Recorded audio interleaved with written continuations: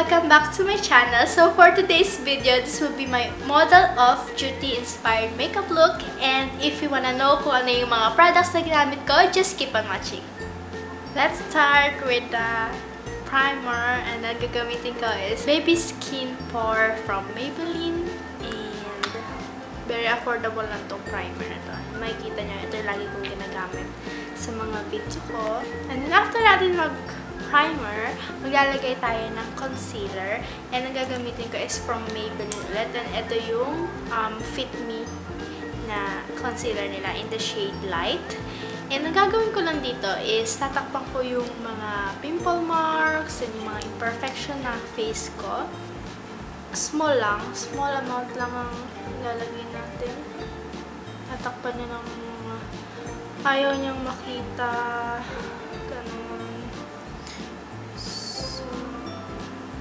Ayan, dapat ganyan maging itsura na lang. Parang i-spot-spot mo lang yung mga pimple marks mo, ganun. So, yan, okay na sa akin yan. And then, ang gagawin natin is, kakamayin lang natin siyang, i-dab lang natin siya konti. Pero wag niyo siyang i-spread kasi mawawala yung coverage niya. So, parang i-spot-spot niya lang siyang ganyan.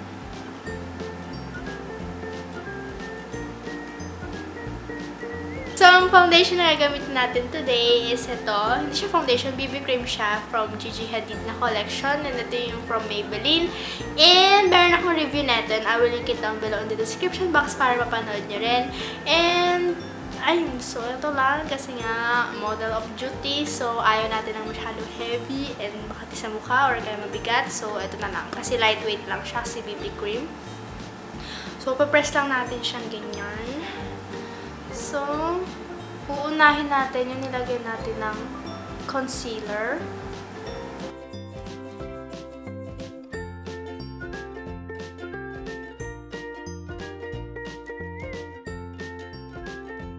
Ganyan. Press lang. Wag nyo i-gaganon kasi mawawala yung concealer niya. Hayaan nyo muna siyang lumapat. And then, gagawin natin is rest na ng face ko.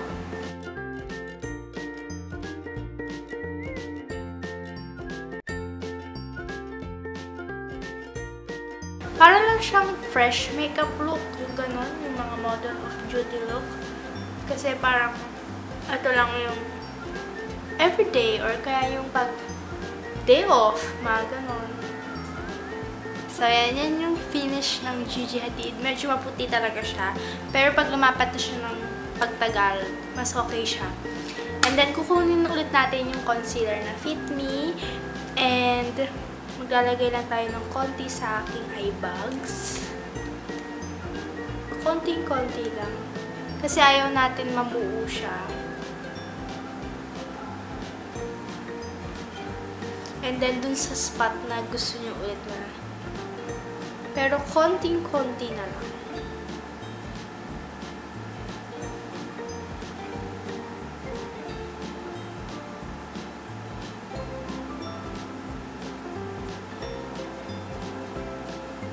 Tapos yung mga nilagay natin sa spots natin is kamay na lang. Pero i-blend mo siya. So, after neto, maglalagay tayo ng powder, and ang gagamitin ko is from Nichido. Ito lang yung final powder nila. Gagamit lang ako ng brush.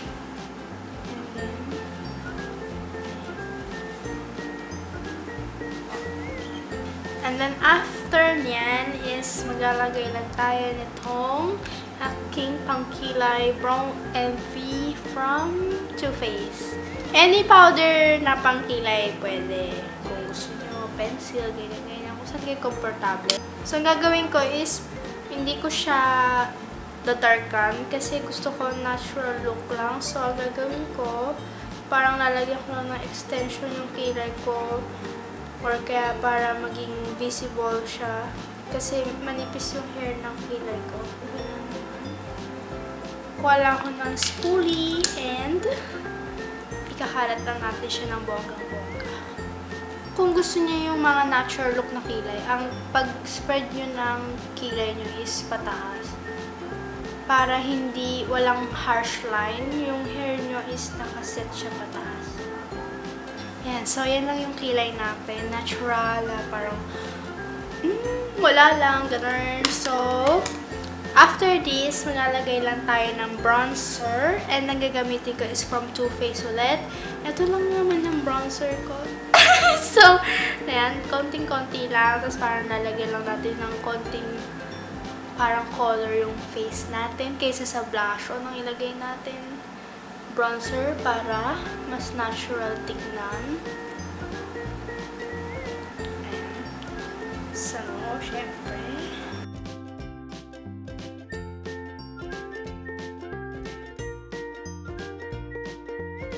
Ayan, para hindi lang siya yung sobrang puti at alam niyo na yung parang halatang may foundation.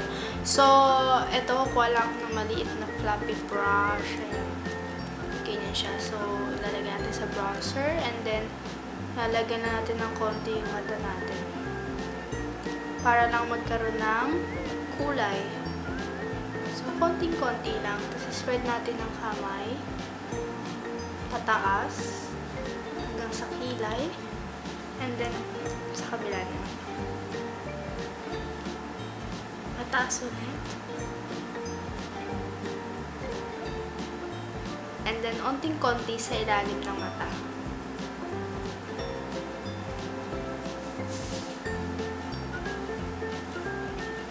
Next step natin is, syempre, highlighter. Hindi mawawala ang highlighter. And meron akong bagong highlighter from Skin Potion. And tinanong ko kayo kung gusto nyo ng review neto.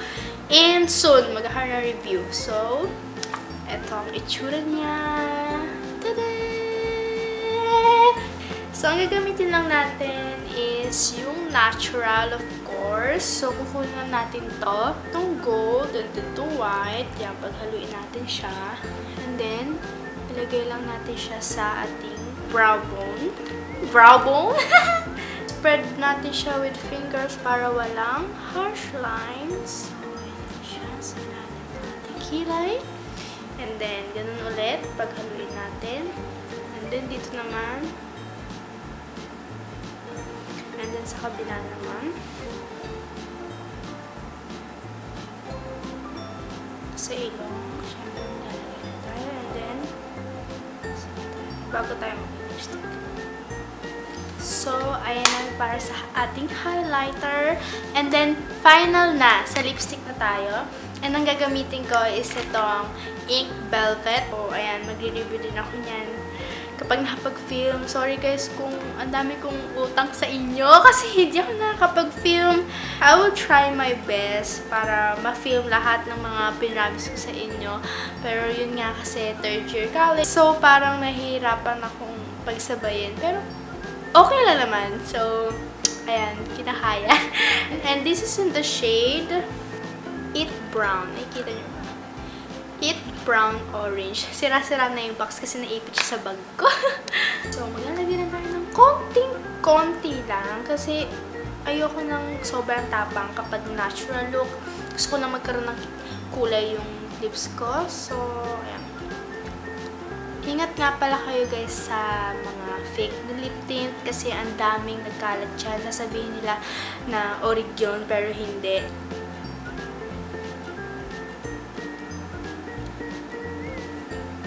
Okay, so pagkatapos ng sa ating lips, maglagay lang tayo konti sa ating cheeks para kahit hindi na tayo mag-powder blush.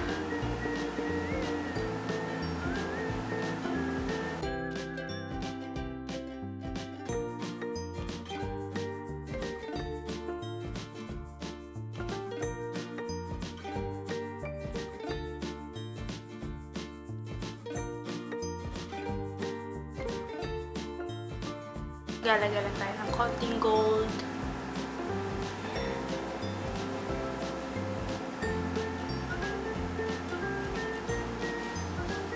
So, ito na ang final look ng aking face. Sobrang dali at easy lang. Para siyang everyday look na no makeup look or Ganun. So that's it for today's video, and I hope you guys enjoyed. And if you like, give this a thumbs up and subscribe kayo dyan down below and be part of my hashtag #mermaids and be part of my mermaid family. And I hope to see you on my next video. Be beautiful, be you. Bye!